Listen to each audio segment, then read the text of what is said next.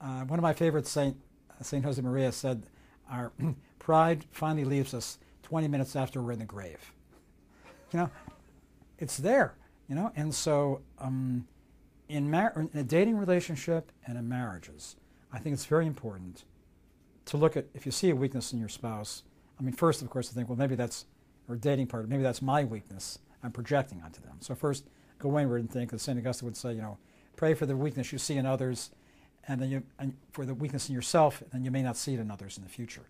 But I mean, look at yourself first, but then talk about it. I mean, fraternal correction and correcting someone is a very important part of a loving relationship, because none of us are perfect.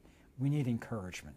We need to have our weaknesses pointed out at times, and we shouldn't hold back and saying, look, I think, you know, maybe you're repeating your father's temper. Maybe you're repeating your mother's tendency to control. And how about working that? How about asking God to help with that? Or how about trying to give the control more to God?